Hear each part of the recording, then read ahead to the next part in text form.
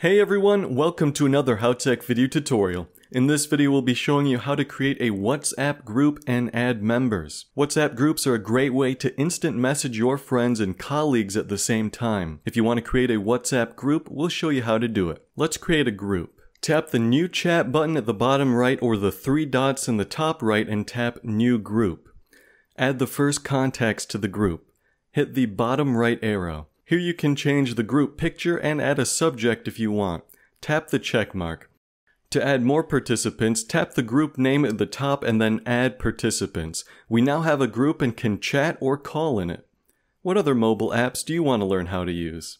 Thanks for watching. If you liked this video, don't forget to give it a thumbs up and subscribe to our channel. And make sure to press the bell button to be the first to know about our new videos.